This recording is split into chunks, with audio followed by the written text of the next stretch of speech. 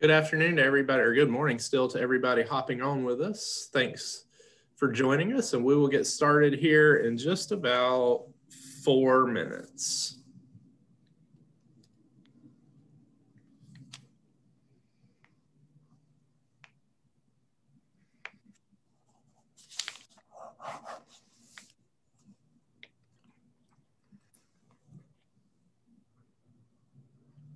We already have a Q&A there, Daniel, from a Mr. Pete Vergot.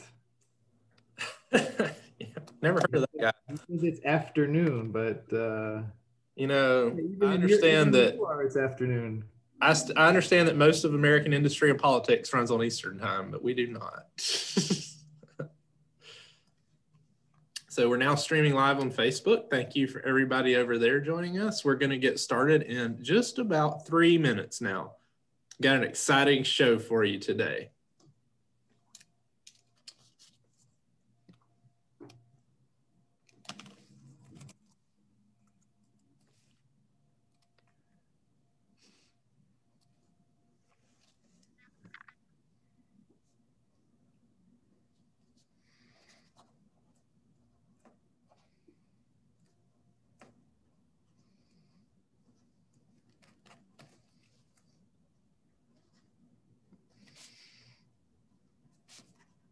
Maybe for the folks who are already with us on Zoom, you want to tell us where you're joining us from?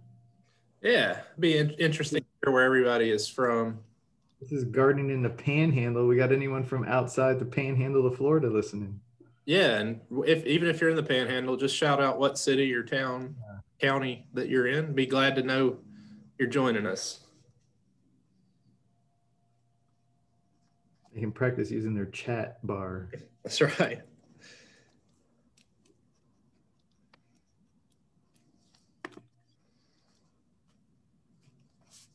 Someone has a hand up, Aline. No, Aline, if you want to type a question or can we hear them? Can they unmute themselves and ask a question on this version, Daniel? I don't know. If you have a question, please type it in the chat for us. We'll be super happy to answer it. And again, if you're just joining us, please type in the chat where you're from. Chat is disabled, so you may have to go to Q&A, folks. There you go. Okay. All right, we got Tampa. Tampa. Over there in Bay County. Pensacola. Now, do you say it Fountain or is it Fountain? Fountain. Fountain, okay. I wasn't sure. Oh, Micanopy, down there south of Gainesville. Georgia is Omega. Anyway. Yeah. So far, the farthest is Tampa, and second is Micanopy. Very cool. Crawfordville, Milton, Santa Rosa County, Okaloosa County. Well, welcome, everyone. Yeah, it's awesome. Pat Williams in Crawfordville. That sounds familiar, don't it? Yeah. I think we know that guy. So the chat has been re-enabled. And you guys can post your questions over there. It'll be a little easier. Osceola. All right. That might beat Tampa. It's gonna be close. Yeah, I don't know. So about 1 more minute, folks. We'll get started. Wait for the last few people that are going to join us to hop on. Pace. I used to live just north of Pace in Chumuckla, Sherry. Very familiar.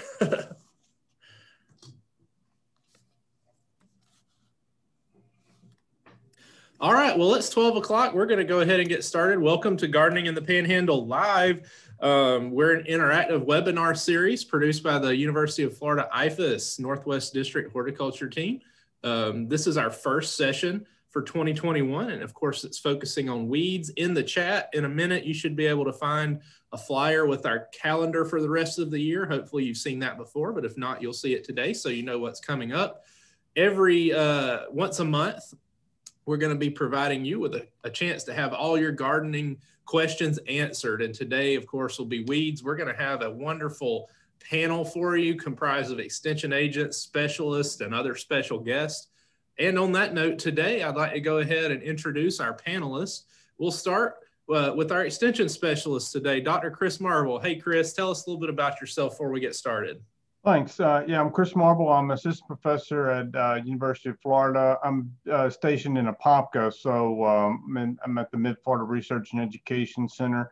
Originally from Northeast Alabama, actually, but my focus area is on weed management and ornamental plants in landscapes and in nurseries.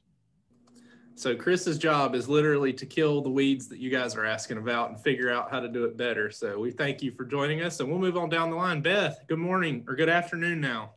Good afternoon. Yeah, glad to be here. I'm Beth, a horticulture agent in Escambia County, and so happy to be with this great panel today, starting out. Yeah, first one of 2021. Mark Tancig, good afternoon. Yeah, it's way into the afternoon here. I'm on Eastern time zone. Hi there, folks. Mark Tancig. I'm the horticulture agent in Leon County in Tallahassee. And again, happy to be here, talk about weeds. And last but certainly not least, in the coldest spot in the Panhandle, live from the frozen tundra, Larry Williams. Good afternoon. Good afternoon, and I'm Larry Williams. I'm the horticulture agent in Okaloosa County. I live in Crestview, and that is correct. It is cold in Crestview. Yep. And we've got several wonderful folks behind the scenes. We have Mary Salinas from Santa Rosa County. Julie McConnell is our producer from Bay County. And we also have Matt Lawler, also in Santa Rosa County. So thanks to everybody that participates in this that makes it possible. And we hope that you enjoy what we've gotten for you today. And of course, my name is Daniel Leonard. I will be your host today and a couple of other times this year. I'm the County Extension Director and Horticulture Agent in Calhoun County. So let's go ahead and dive into the fun part, our questions. We're going to start off today with just kind of figuring out what weeds are. We had several questions about this. And our first one, we're going to stick with Mark Tancig here, rapid fire 3 questions. Mark, we have a question from a Zoom listener. Weeds seem to be a pejorative term, but what's good about them? Well, the important thing to remember about weeds is that it's all your opinion, right? So there is no definition of, exactly what plant is a weed or not. So I think another one of the questions is, is there a list of weeds for Florida? And there was another question, how do I know the plant in my yard is a weed or not? And it's all up to you. So the definition of a weed is a plant out of place. So, invasive plants, definitely weeds out of place. We consider those officially weeds, but everything else, it's, a rose could be a weed if it's growing out of a crack of your sidewalk. So there is no strict definition as to what plants are weeds and what plants are not.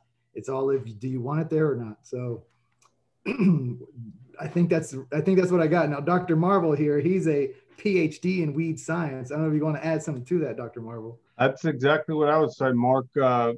Another definition, Ralph Waldo Emerson, is a plant for which its virtues have not yet been discovered. So that's another definition that I'll share with people. But yeah, so essentially it's all subjective. It's basically a plant that's out of place. It could be anything.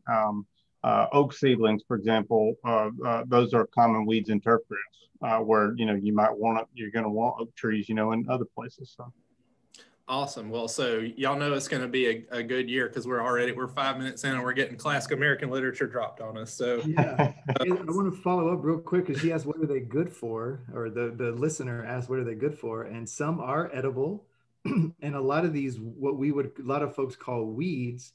Some of those might be native plants that actually do provide, pollination services or, some type of value to wildlife. So again, it's all what humans think of that plant. I like that Ralph Waldo Emerson quote. I got to look that up.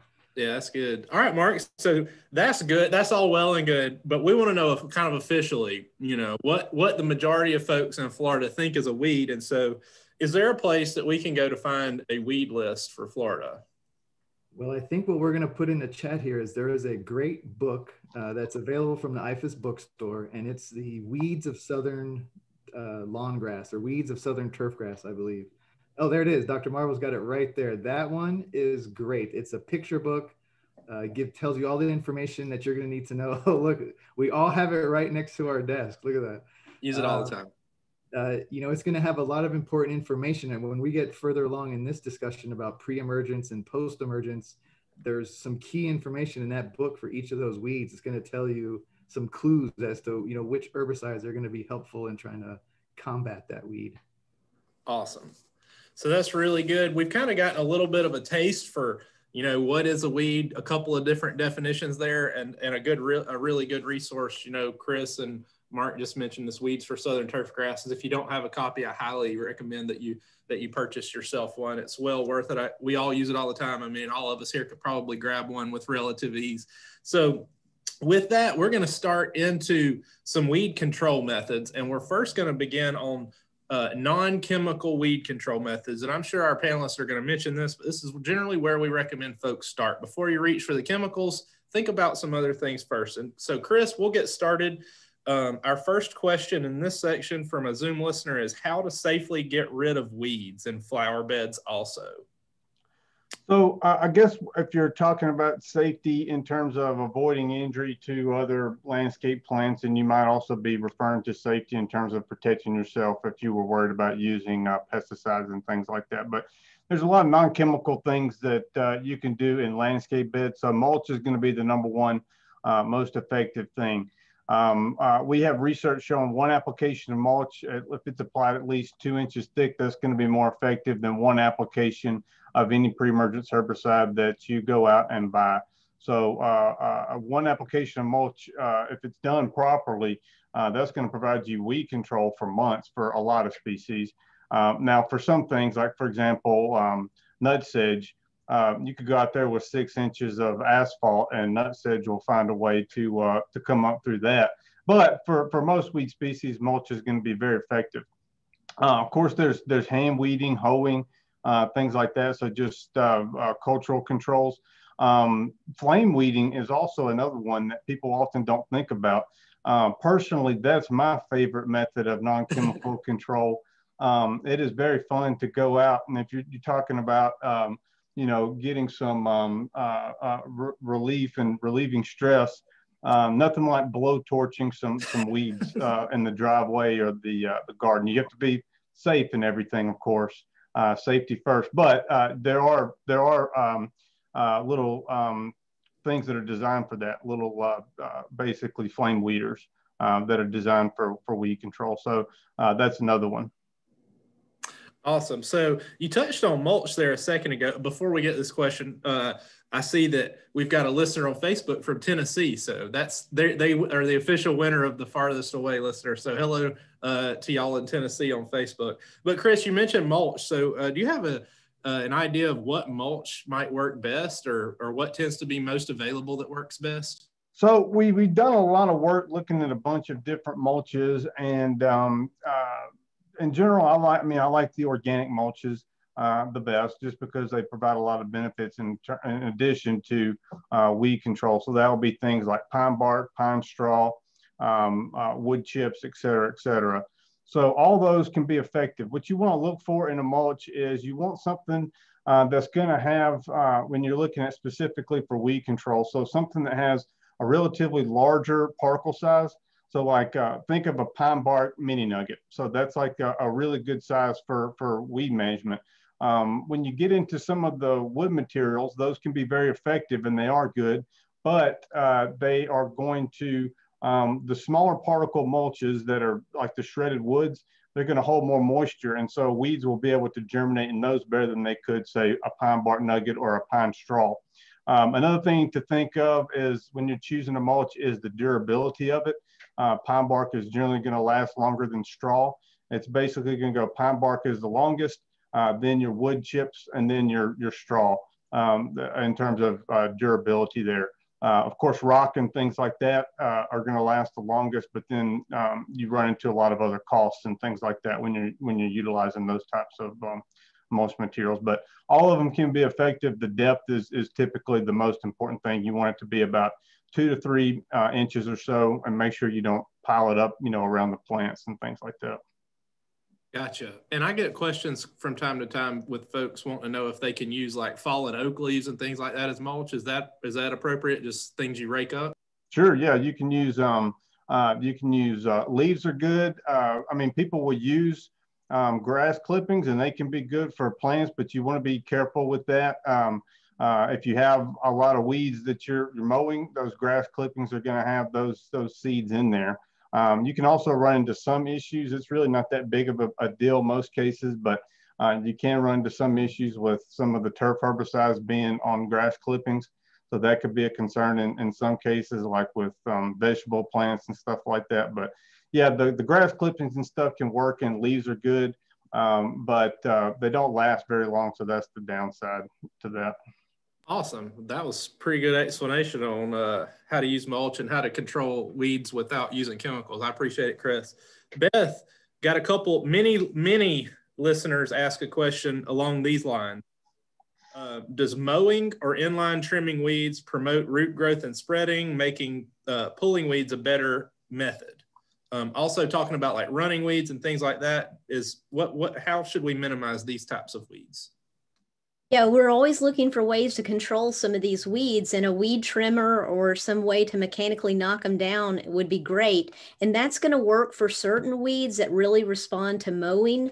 When we talk about turf in general, we talk about, mowing at the right height and to kind of shade out those weeds. But a lot of times we have weeds that may grow up, and some of those do respond well to mowing, especially ones that are going to be bigger weeds like ragweed, senna, Johnson grass, and they will go laterally. And think about it, you've just stressed that weed with mowing, and so there's going to be less food reserves to shove into really developing a really good root system. So cutting off those weeds is not necessarily going to promote a root development on those plants, although on a lot of weeds, it will cause some lateral growth. And a good example is like chamber bitter. You can cut it off and it's going to send out nice lateral stems to the side, and those will seed as well. So not all weeds are controlled well through that kind of repeated trimming. Some adjust, some are low growing like crabgrass and spurge. And so it really won't have an effect on those. But your taller growing weeds, horseweed, sennas, like your little candlestick weed, those will respond well to the trimming if you want to knock them down. Another thing too, if you have kind of a serious weed issue in the grass, keeping those mowed off so they don't go to seed will help reduce that seed bank that you have going back into the soil. So good consistent mowing and even knocking some down with a weed trimmer will help for sure. Now, running weeds, not as much. Remember, grass is a running plant too, and you cut that off repeatedly and it wants to spread. So you're going to have to kind of dig out those running weeds a little bit more than you would just knocking them back. Gotcha.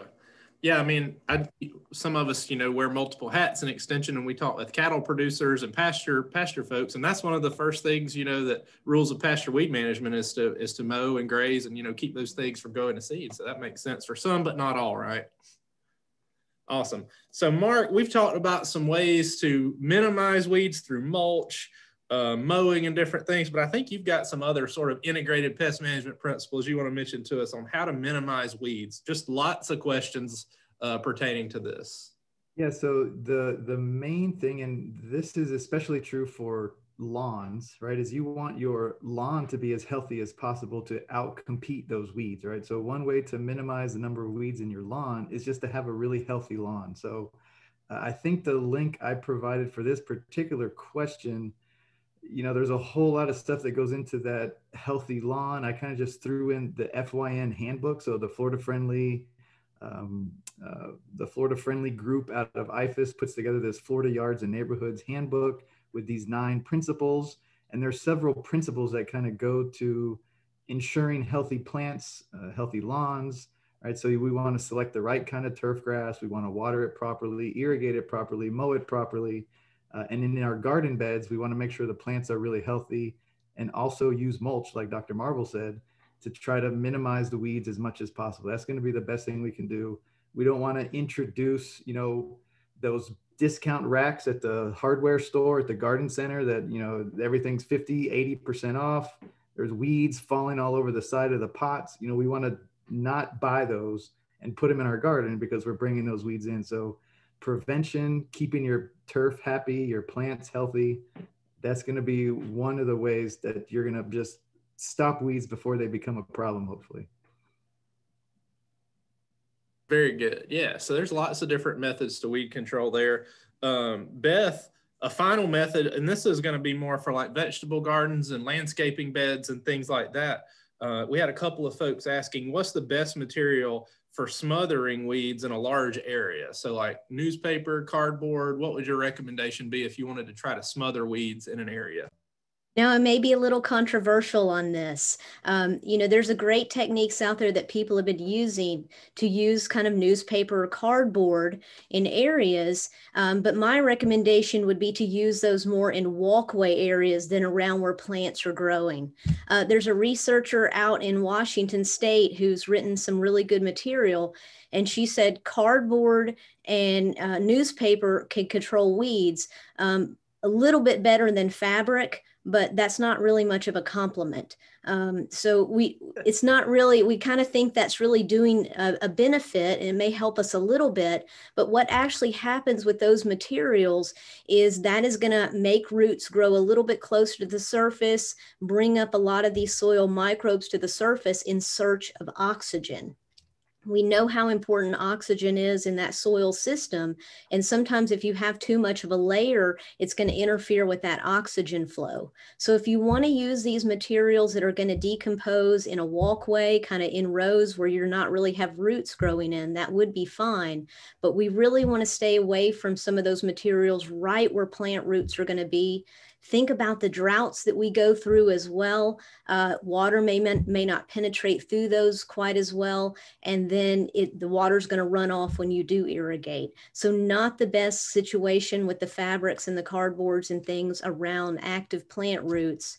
And there's a good article about the fabric. So be kind of cautious with that.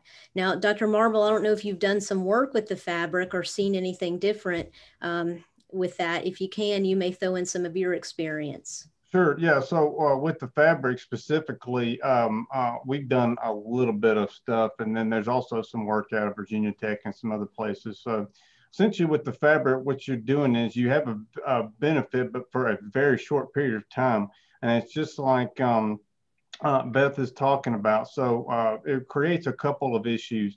The main thing is, one, nut sedge and a lot of these perennial weeds are going to be able to come up through that regardless. And then two, eventually your mulch and all the organic debris that's blown on top of that fabric is going to eventually create a good environment for those weeds to grow. They're going to be on the top part of the surface, just like she said. And then when you go in to actually pull those, what's going to happen? You're going to pull that fabric up and along with the mulch and everything, and it just creates a bigger mess than you had to begin with. And it can also be very difficult to install those around existing plants where it creates any sort of benefit. So, I mean, in my experience and talking to people, and then the work that's been done in other places, generally, I would say, you're going to be better off with the mulch alone and not even going through the cost and the trouble of using the fabrics. I swear by everything he just says. I've experienced with all those nutgrass popping through it. Yeah. Being a mess. Yeah. And goodness gracious, I've purchased a house before where the previous owner had installed a landscape and put down the landscape fabric everywhere and wanted to redo the landscape. My goodness, trying to redo that where that fabric had been put down is just a nightmare. So that's Daniel, I think there's personal preference in that too. I don't care for the landscape fabrics. One of the reasons I don't is because I like to get in the plant beds, even landscape beds, flower beds. As a horticulturist, I think all of us, you change things, you want to replant things, plants die. It's difficult to do that sort of thing and difficult to get in. I'll do some mechanical weeding with a hoe or pulling weeds, raking. Good luck doing that when you have the fabric down. Yeah. All right. So now we're going to move on from cultural weed control into chemical weed control here. And Chris, we'll get started with you. Lots of folks wanted to know a version of this question, and it's, I have weeds more or less year round in the lawn. How do I know when to use a pre-emergent herbicide? So basically when to use and how often should we be using this? So there's a couple of different schools of thought on this. Essentially, if you have St. Augustine or like a lot of these warm season grasses, probably your most important application is going to be that springtime application. when the temperature is, somewhere between 55, 70 degrees. We have a couple of guides, and then there's there we go. We just posted the weed control for Florida lawns, and that gives a temperature range for that. And really the main thing with that application, that first application, is you're giving yourself a good head start on those warm season annual weeds. Crabgrass and our annual grasses being really public enemy number one there, because we don't have post-emergence herbicide options for those. And so that's an important application as your first springtime application. And then I would say it kind of depends upon the other weed species that are problematic. So if you have some of these later germinating species, like say you had doveweed every year, for instance, and doveweed is going to be pretty consistent in terms of when it comes up. It's going to come up around May or so, about that time frame. So that by the time you get to that doveweed season, your crabgrass application that you applied February, Marchish, it's not going to be really remaining. And so you could go back with another application, in late April, around that time frame, and give yourself a head start on some of those summer annual weeds that are going to germinate later in the season. That's going to give you control of things like doveweed, chamber bitter, several other of these species that are going to be germinating later on in the summer. Also, during the hottest part of the summer, we're going to be limited with the post-emergence herbicides that we can use. So that would be a benefit there. You could do another, application in the fall if you wanted to, but that's it really just depends upon the situation. But really, a lot of people have success with 1 or 2 applications per year, and then just spot spraying post-emergence herbicides if it's needed. But if you do those things like Mark was talking about specifically with taking care of the turf grass, you're probably not going to need, too many pre-emergence herbicide applications. Okay, that's good to know. And so kind of along these lines for homeowners, what is sort of the best pre-emergent to use? I understand we have several different situations. We have turf grass, then we kind of have landscape beds. So could you kind of give us a couple of options for each of those situations? Yeah, so there's a couple different active ingredients that are going to be widely available that are going to give you fairly broad spectrum weed control, or at least control a lot of your grassy weeds. And I'm just going to list. So we have a lot of publications that we're going to be posting in the chat box. I saw in our list that we had gathered up. We have a lot of good different resources with a lot of the different trade names. And so I'm just going to list some of the active ingredients, because those are the only ones that's the only thing I'm familiar with, and the trade names change so frequently anyways. But so some general ones would be things like pendimethalin, isoxaben, that's like something for some of your more broadleaf weeds. Trying to think of some other, prodiamine, dithiopure, options like that. They're going to be, you can use those, and there's labels for those where they can be used in turf grass or in landscape beds. But like when someone asks what's the best herbicide, I always say, what's the weed species that you're targeting and what's the situation? Because no one herbicide is going to be effective in every situation or even for every weed. Every herbicide has holes in it in terms of weeds that it's not going to control. And so I tell people to think of herbicides as tools.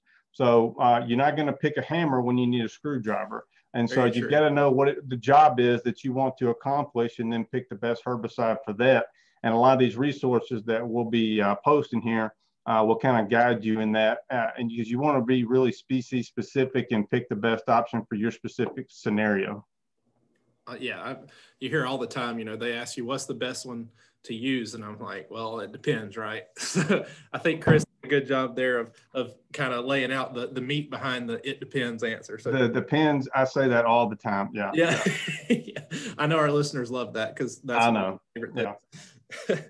Yeah. So Beth, getting into kind of a specific weed here that we can target with pre-emergent. So what's the best way to remove a large area of coastal sand burrs in a yard? We had one specific Zoom listener ask this question. Well, this is one of the weeds that often comes into our office late in the season when it's in seed, because those seeds are so painful to deal with. Animals are out, kids can't enjoy the area. I have experience with sand burr down on the Navy base, riding my bike years ago and ended up with a flat tire. And people have gotten them caught in their Crocs and sandals, and they're no fun to deal with. But the good thing about sandbur is it's a grass. And we have really good pre-emergent herbicides that can manage grasses. But the question is, sandbur loves our climate. It loves dry, poor, sandy soil, those sunny areas. If all you have is sandbur, it's not really going to benefit you coming in and using something selective, possibly. So you may, if you're planning and really want to have a turf in that area, you may think of, and you want to invest the time in turf. Remember, it's work. You may want to kill out that whole area. You'll still have some seeds underground, but then reestablish that after a broad spectrum herbicide is put down, that's safe, that you can replant afterwards. Mm-hmm. Kill that off during the growing season, then resod or put turf down. And then the next cycle that comes around in spring, like Dr. Marble was talking about, you can use a pre-emergent once that turf is established. It's ready to go, can handle that herbicide, and very, very lightly watered in. Don't overdo when you put your pre-emergent out. That's one of the failure issues, is people put down too much water after they put that pre-emergent.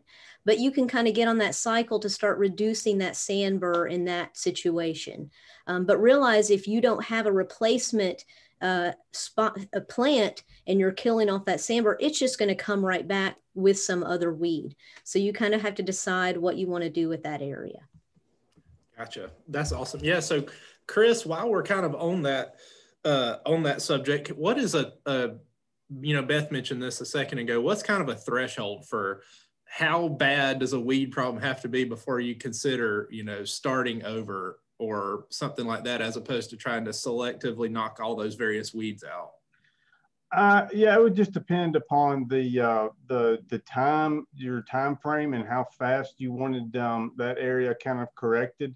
Yeah. Even something where they have like 50% coverage in weeds, you can get that back under control. It's just going to take time. Gotcha.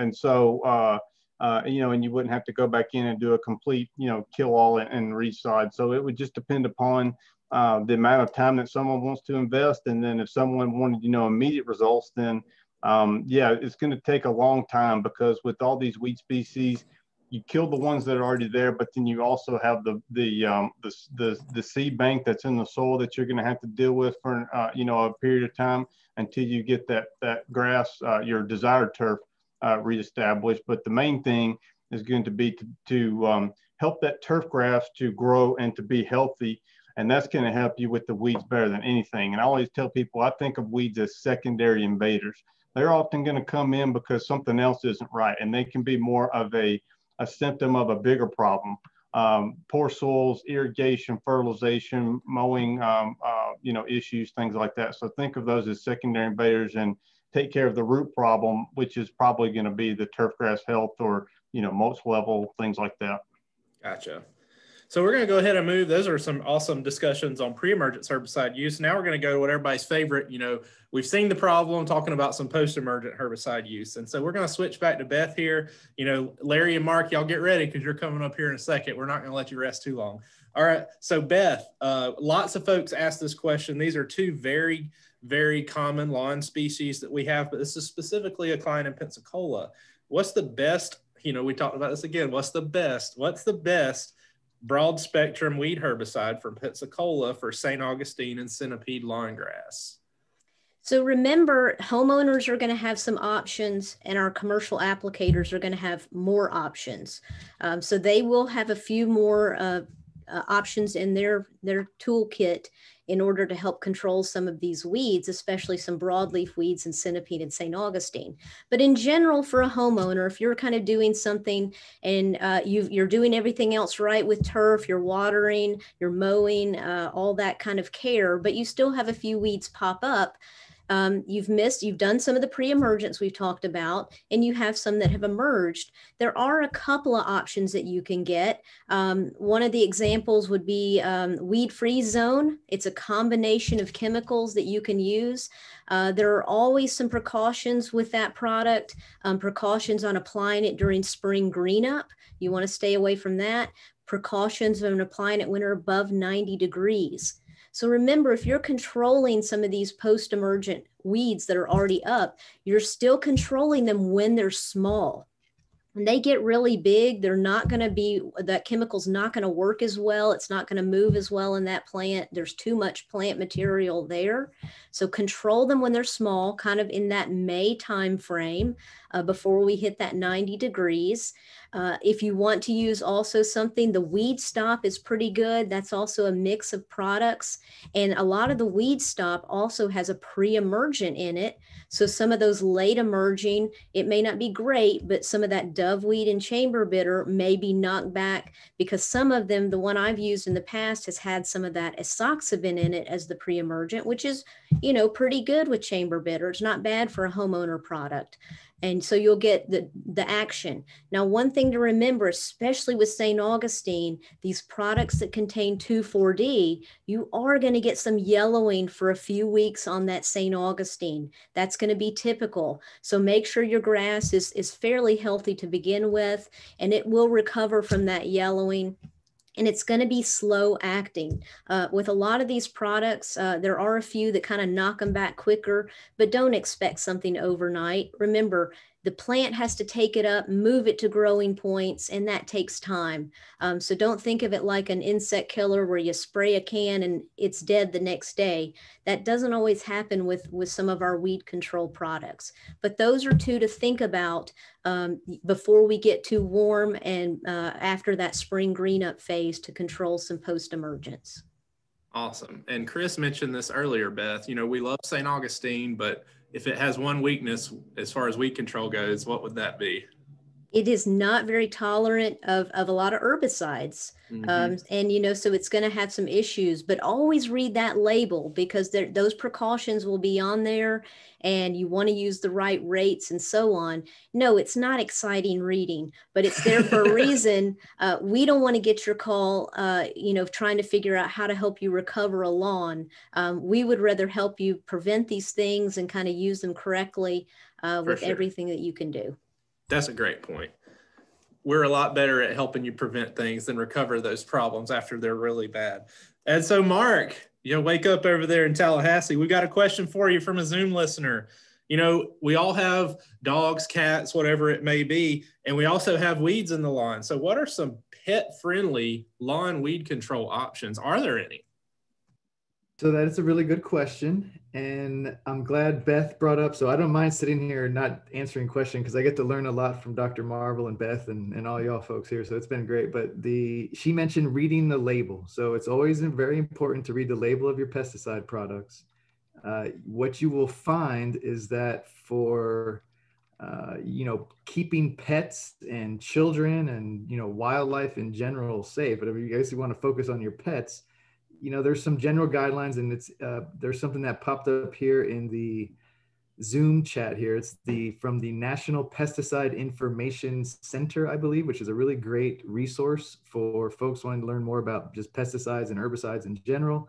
But they provide you with a list of some really good things to think about if you have pets that are out in the lawn. So things like, you know, removing the dog toys or whatever from the area, you know, making sure they're not out there before or while the product is still wet. You know, the main thing is once you apply this material, especially if it's a liquid product, you want to wait till it dries before anyone gets back on that lawn. And that's going to be right in the label. It's going to tell you that as well. If you're using something like a granular product that needs to be watered in, again, you'd probably want to wait till when it dries, right? So that link's got some other kind of tips on, you know, what to kind of consider for your pets. But the main thing is when you apply it, wait till it dries before your dogs, your kids, whoever gets back on there. Solid point for any and all pesticide use there. Awesome. Very good. So we'll go to Larry here. Larry, we've got a Zoom question, just the generic one. So it's got a couple parts. The first part is generic, and then it gets specific. What's the best time to put out weed killer? Also, if I'm using Fertilome, which is a product, the one that she's talking about, a 2,4-D based product, can I spray now? Do I need to use another weed killer? So just kind of give us some general pointers on that, if you will. Okay, thank you. I have to share something I read years ago in a weed control publication. It might have been in a book. Let's hear it. It stated, weeds do not produce unhealthy lawns. Unhealthy lawns produce weeds. Yes. And I think that's, people need to keep that in mind. Sometimes we're causing our own problems. And I tell people I don't like to use terms that maybe apply to people and apply those to plants, but I think this helps get the message across. That weeds you need to ask the question, why is this lawn unhealthy? It could be that you're mowing it too low. It could be that you're trying to grow grass in an inappropriate area where there's too many trees, not just shade, but the competition from the tree roots. Sometimes you just simply have an area that is not appropriate to grow lawn grass, and you need to step back and ask a question, what else would work here? So moving on from that, timing is absolutely critical. You look at how prolific these weeds are in producing seeds. And one example, a crabgrass, for example, can produce one crabgrass plant left to grow through its entire life cycle, which is it's a summer annual basically, can produce over 50,000 weeds. So you're always ahead of the game by controlling weeds before they reproduce themselves. That might be through a pre-emergent product. And Chris mentioned earlier how critical that is. You have a calendar approach, and then you have to fine tune that. You look at what the temperature range is to make sure you're applying it at exactly the right time. And most of these pre-emergent products will state on the label to apply a second application 6 to 8 or 6 to 9 weeks after the initial application to achieve season-long control. So it's just not, weed control is not simple, but timing is so critical. And life happens here in Florida. Yeah, for sure. We get in the rainy season, and I was doing a great job in my vegetable garden, and all of a sudden it's just rain, and I work. Yep. I've got 2 kids, and everything that goes with that, and they get ahead of you. And once that happens, you say you have some crabgrass coming up in the vegetable garden. Each plant can produce 50,000 seeds. You understand what, you get behind quick. So timing is so important. And the final thing I'd like to say on this, when you do use a pre-emergent product, whether it's granular or liquid, most of those products that I'm familiar with, when applied correctly, they create a chemical barrier along the soil surface that's temporary. Right. So you apply the liquid according to the label directions or the granular product. So along that soil surface, you're creating a chemical barrier. The seeds still germinate and attempt to push up through that. But when they attempt to push up through it is when the seedlings are killed. So if you see them already up and growing, you're too late for most pre-emergents. Right. There's an exception. An old product called atrazine has both pre-emergent and post-emergent properties, but most herbicides are either one or the other. Yeah. Awesome. Good answer. Thank you, Larry. Got a question for Chris. Chris is probably the most controversial question in all of herbicides right now. So we're talking about glyphosate, which of course the active ingredient in the product Roundup. And we have lots of folks that want recommendations for broad spectrum herbicides that are safer than glyphosate. Could you shed a little light on the glyphosate subject with this question? Okay. That's a loaded question, and for me to talk on glyphosate, I could take the rest of the afternoon. So yeah, I'm not going to get into the controversy of glyphosate and everything, but I don't like when people think of one herbicide or one pesticide being safer than the other. I try to tell people not to think of it as being safer or less safe. Okay, yeah, a lot of them are more acutely can be more acutely toxic to people. But any pesticide can be safe or not safe. Even some of our organic products can be very dangerous when we use those. You have to use everything according to the label directions. And if they're not used according to the label, and you're not wearing the PPE that it says, you're not wearing the eye protection, the gloves, etc., anything that you're applying can be not safe. So I'll say that at the first, just because I don't like to say any pesticide is safe.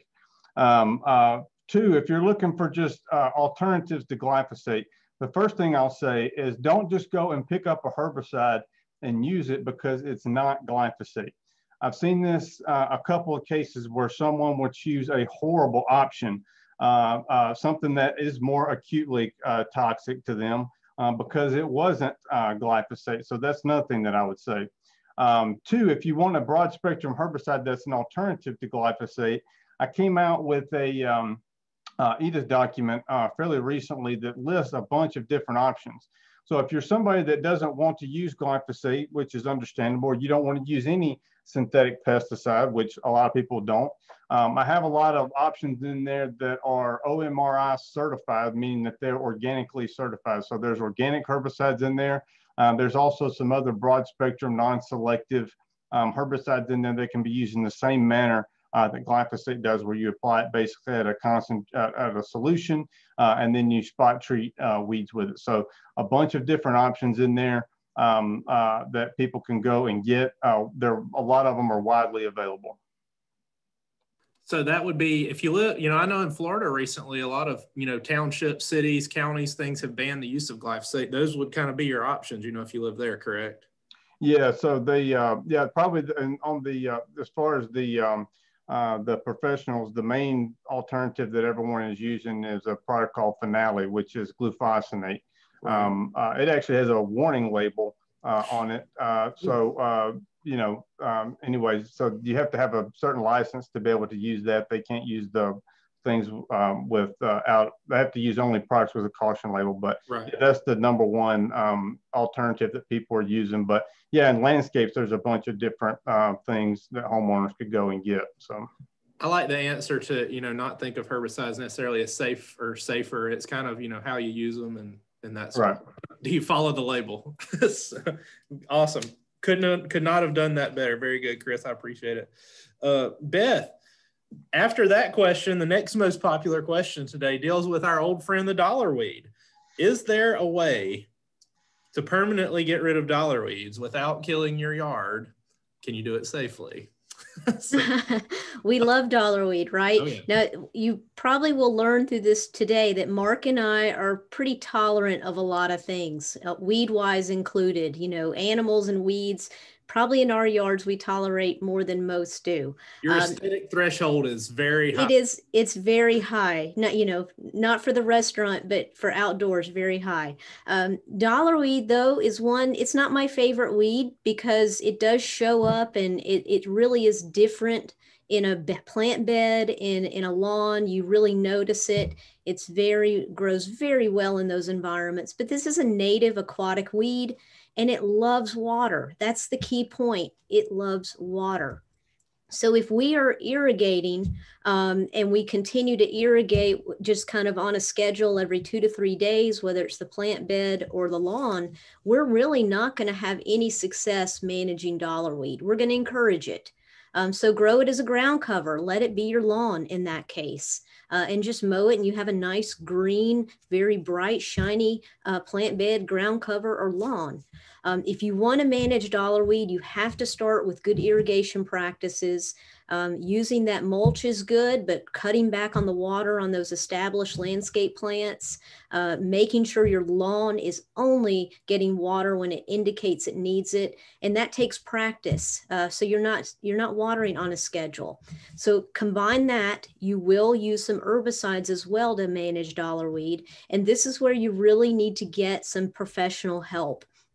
Some of the homeowner products have a little bit of work against dollar weed. They're not going to be great because there's all that underground system.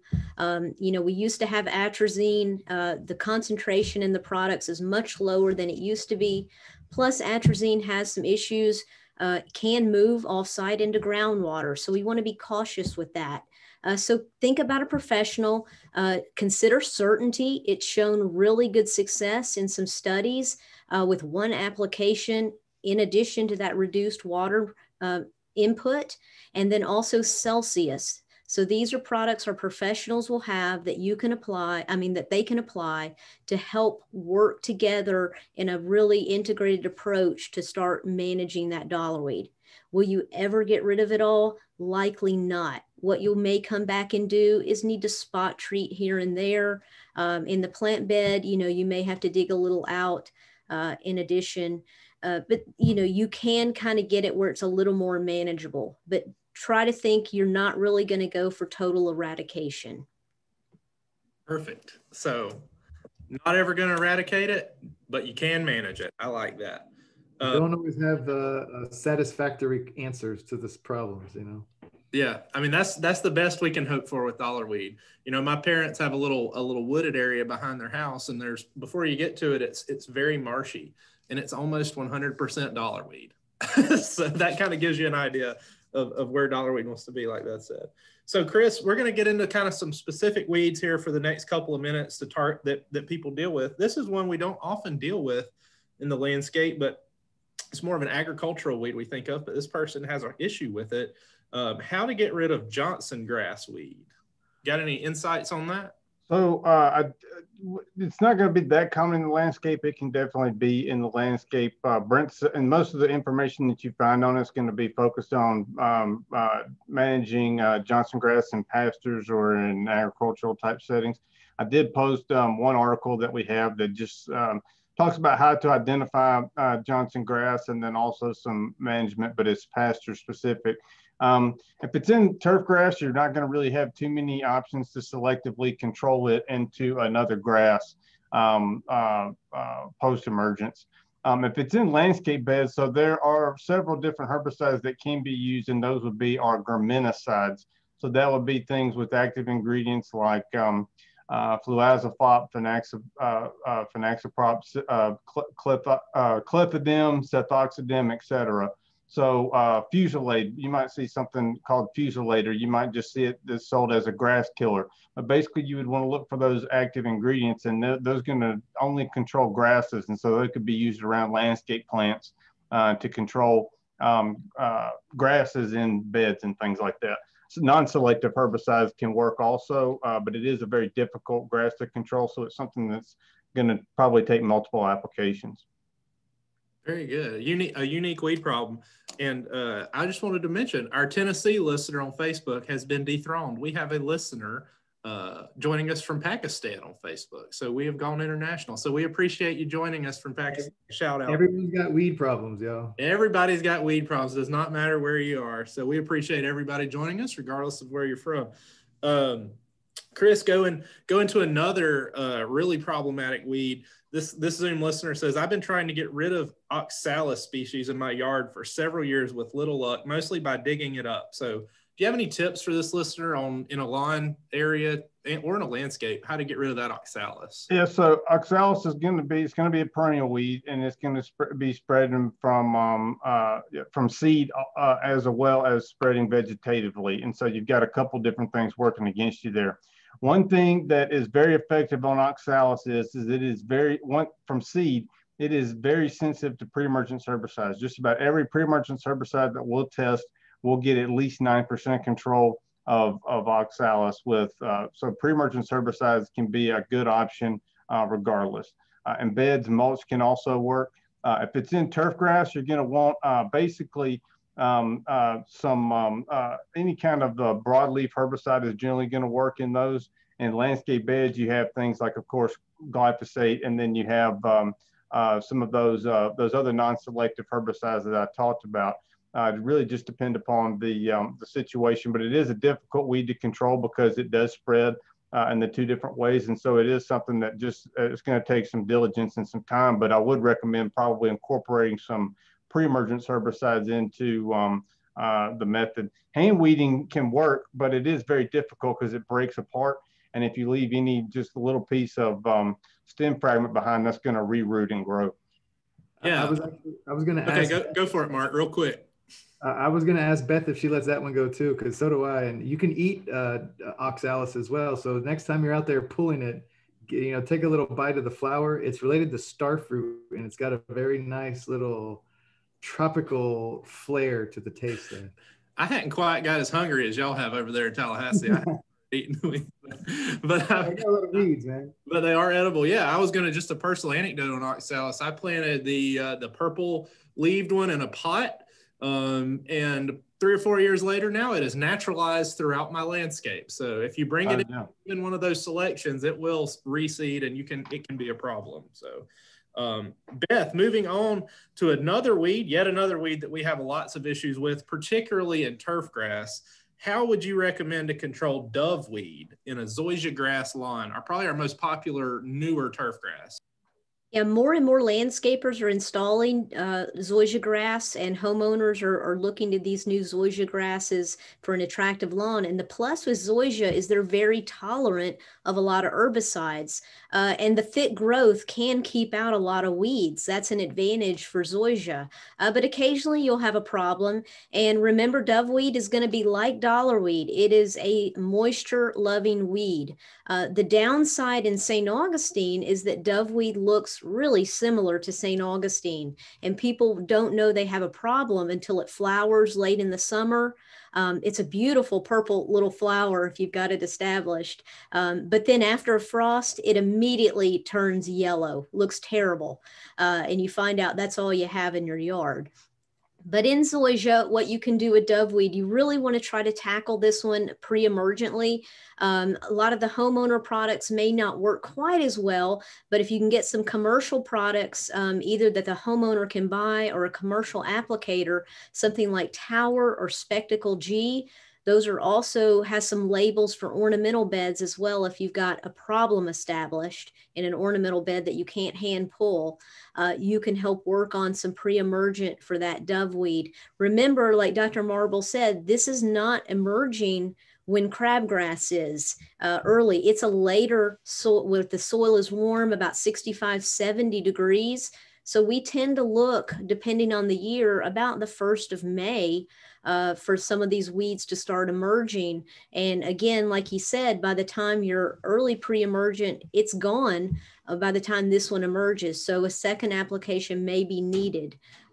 There are some post-emergents that commercial applicators can kind of tackle, but it's a little bit harder with some selective products. So pre-emergent is the best, but really manage that irrigation. Look at your system, make sure it needs that water.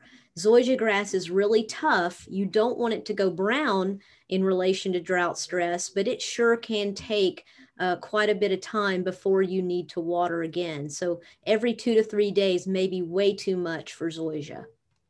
For sure.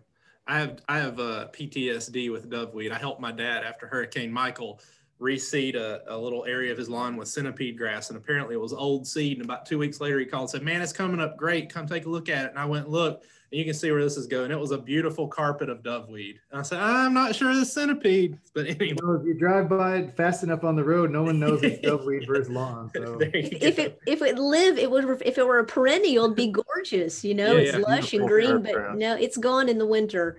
For sure. Thanks, Beth.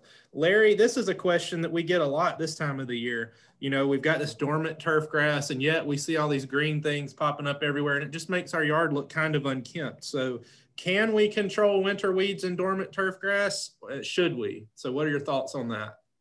Yes, you can. In some cases, there are some weeds that we don't have good options for. So, you know, a good starting point is to know specifically what weeds you're targeting. Consult the book. That's really helpful to know, and your extension office, master gardeners, the extension agents can help you identify the weeds that are most problematic. But yes, you can control them in the winter, and there are actually some. Sometimes there's more options in the winter months as far as herbicides are concerned because the grass is not actively growing. This year, and again, I'm in Crestview, it's cold. It's the first year I've seen in a long time, our lawns look like northern lawns. I mean, the zoysia grass lawns, the centipede grass lawns are just tan brown.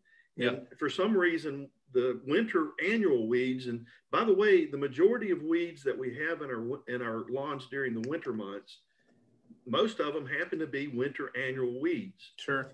But they apparently were hit by some of this cold weather that came in. There was a delay. I'm just now seeing some of the winter weeds really, coming up. Yeah. Going back to what I said earlier, if you can control the weeds when they're young, they're easier to control with the herbicide. Yep. You're getting them before they reproduce themselves. And if you look at a selective herbicide, you're looking at weeds that are growing up and growing now, a selective herbicide that is labeled for the particular lawn grass that you have, you absolutely can control a lot of these winter weeds right now. A better option would have been to come in October based on the temperature as well and put a pre-emergent out. There may be posted to the chat box, I don't know. There's two little fact sheets that I put together that Beth helped me out in being able to post these. So hopefully you can get these. One is called Summer Annual Lawn Weed Control Timeline. And the other one is just simply Winter Annual Lawn Weed Control Timeline. The final thing on that, on the back, I'm looking at it right now. On the front, it gives you a timeline on when to control. And you got this narrow window for the winter weeds of basically the month of October. But when you fine tune this, it says in October, when nighttime temperatures drop to 55 to 60 degrees Fahrenheit for several consecutive nights, that's when you need to be out there, just a little narrow window to get it right with these pre-emergent herbicides. Yeah, it's pretty specific. Yeah, check out that fact sheet. I really like that. I looked at that before we got started here. Chris, another unusual weed that, you know, we don't see often, or as often, but it can certainly be an issue. Is there a way to manage dandelions in the garden? They've taken over. Yeah, and again, it's going to be kind of like the same recommendations that I was saying for oxalis in terms of specific herbicides. It can be fairly difficult to manage, but those pre-emergents are good on it. Things with isoxaben as an active ingredient, or one of those group 3 herbicides like prodiamine or something. I did post I think I just did that this morning, actually. I posted, UC Davis has a really good fact sheet on dandelion management, and they have information for lawns and then also in planting beds. Some of the lawns don't really apply to Florida, but this question was about in the garden anyways. But so like if you were wanting to do the organic route, so I mean, mulch is going to be effective on it because those seeds are very small. They require light in order to germinate. So that's mulch is effective.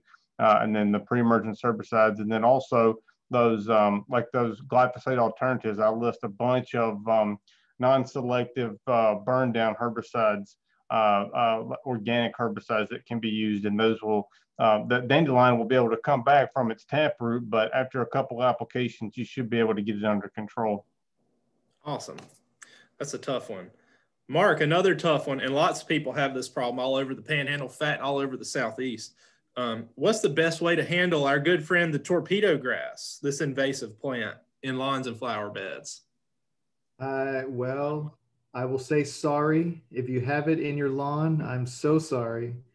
You know, so the link we put in here is the link from the IFAS Center for Aquatic and Invasive Plants. Now, torpedo grass is definitely a weed, right? This is on the invasive plant list. It is a known invader of natural habitats. And unfortunately now it is being found in people's, you know, in sod, actually. I think it's been coming in folks' sod. So, you know, what they found is, you know, glyphosate, the active ingredient Roundup, is the kind of the, you know, the way to go for controlling torpedo grass. Unfortunately, if you have it mixed in with your landscape beds or your lawn, that's also going to kill your other plants. So again, I'm sorry, my neighbor actually has it, and he has the method of, he basically paints. He goes through and he takes some glyphosate and he will paint the torpedo grass stems that are mixed in with the lawn. That will work. If it takes over, that's one where, like Dr. Marble said, you may need to just start from scratch, you know, like spray the whole thing. It's going to take a long time, but spray it all down. The thing is, it's a good chance it's going to come back too. So it's a real problem. Now, if you have it, or torpedo grass is also like an aquatic plant invader. So it's really bad around aquatic systems. So that is where you want to be careful on looking at your specific product that you're using to make sure it is allowed to be used in aquatic type settings. So there are some formulations of glyphosate that can be used near the water. So you'd want to use one of those products. But I'm sorry, Gotcha. That's not an easy one. Chris, are there any specific situations that there, you know, or some things that we can do other than, you know, starting over? Yeah, so just like Mark said, glyphosate is going to be by far the most effective option. Right. You do have a couple of graminicides that are going to have activity on it. So those grass-specific herbicides, they're commercially available. So one is Segment. The active ingredient in that is cefoxidime.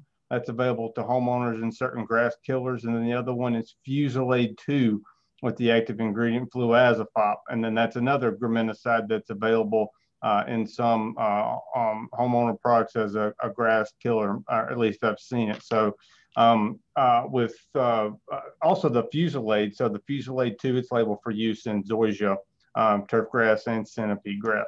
But with those graminicides, and even with glyphosate, even if you're going at high rates, be prepared to be in a fight, essentially, because it's going to be something that's going to be a long process. It's not something that you're going to go out and treat even 2 times and probably get control of. I say one thing that you can do, if it is very bad, like in the turf grass, for instance, is to keep the property mowed fairly short and then sell the property before anyone knows that the torpedo grass is there. So that's another option. Would asphalt work for that one, Dr. Marble? Asphalt can be effective. So it's like Kogan grass. There's a field out by the center that has Kogan grass, and they put an apartment complex on top of it. And that's effective for Kogan grass and torpedo grass, but that's about the only thing. Well, yeah. So those are, I mean, torpedo grass, if I had to rank the, our common lawn landscape weeds, that's number 1 for me. It's just, it's an awful weed. So we're right at 1 hour. We've got a couple more questions to go, but if you need to leave us today, we appreciate it. And thank you for joining. And please check out our calendar and join us for our subsequent sessions every month of the year through 2021. But we'll finish up with just a couple of questions here. Beth, I like this question. This is from a listener in the Western Panhandle of Florida. How will Hurricane Sally, or how do hurricanes in general, impact weed populations the next year? So remember, we've talked about, weeds are not really, they're symptomatic. They're not the cause. Weeds are also going to fill a void. And whenever we have a hurricane come through, we have lots of voids that are created. Trees go over, soil is disturbed, it's upturned, you have equipment coming in, and underneath all this soil is a seed bank. It's just waiting for the right conditions and sunlight and moisture to go to town. So we actually will introduce weeds sometimes we haven't seen before. We sometimes think they blow in with the hurricane when they may have actually just been in the soil all along waiting. So you are likely in those disturbed areas to see more weeds. An interesting thing, whenever you look through the wildflower book, a lot of the site says disturbed areas. That a lot of these wildflowers like to grow. And so we're going to have more, you're just going to have to work on some of those practices as you get your beds reestablished, good mulching, get a good lawn established when you start redoing that landscape. But don't be too overwhelmed. Remember, look up, enjoy what else is in that landscape that's starting to come back and regrow after a hurricane recovery. But just realize we're all going to have more weeds after that situation. I love that answer.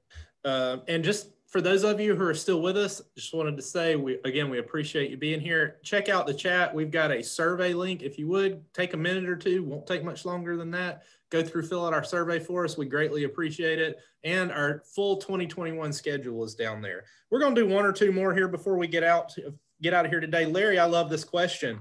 What are some of the best weed maintenance tools? So what are some of the tools that every gardener should have in their garden shed for weed management? I'm going to start in the lawn. The lawn is a good mower to keep the mower blade sharp, mow on a regular basis, and mow at the correct height for your lawn species. And the garden, there's a tool that I've used that's called, I think the term I've seen is scuffle. Some people call it shuffle hoe, but a scuffle hoe. It looks like they're made differently, but you can get online and look up scuffle, SCUFFEL, scuffle hoe. It's different from a traditional hoe. You pull it just below the surface. You can go back and forth with it, forward or backwards, and you can move through a sizable, actually, vegetable garden or flower bed, plant bed pretty quickly with it. Again, trying to get those weeds when they're young. You're disrupting the root system, you're severing, cutting through the stems. So shuffle hoe What Dr. Marble said earlier, I can't agree with more. I probably in my own landscape could go broke trying to buy enough mulch.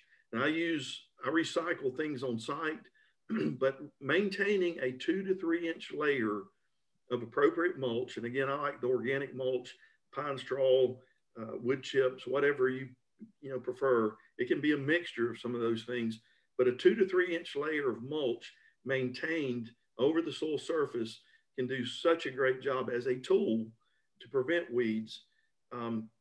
Good water management, either, if you water too much, if you let it get too dry, it's going to favor certain weed species. So a good watering system as a tool and using it correctly, those are some that come to mind. A good lawnmower used correctly, a scuffle hoe, a mulch, and watering correctly, having a system where you can water whatever it is, a lawn, landscape beds, or a garden correctly. And start to a weed management toolbox. I'm going to do 2 more questions. I do want to shout out our family and consumer science agents here in the district are offering a virtual cooking class. So if you're interested in that sort of thing, head down to the chat, bottom right, and take a look at that. Chris, we had some discussion over on Facebook a little while ago about using homemade products for weed control.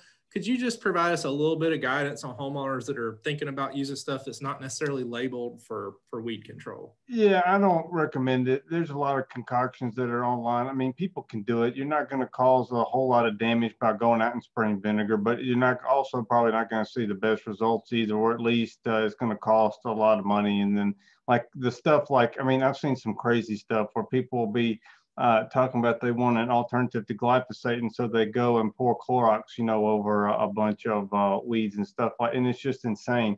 But there are some. What I tell people to do is, if you want to choose these alternatives to the synthetic pesticides, look at these organic products, like a lot of the ones that I mentioned in that publication. So there's a lot of ones that are derived from plant oils. There's vinegar-based products, but essentially what the benefit is of using those as opposed to making something up, online. One, I've seen people cause a lot of damage with salt, for example, when they do the salt and the soap and stuff like that. But 2, those products are mixed, and there's at least some research behind those, so they're at a correct rate, and they tell you how to mix them at a proper ratio to get weed control. And it also has a label and directions to follow, and it tells you the proper protection that you need.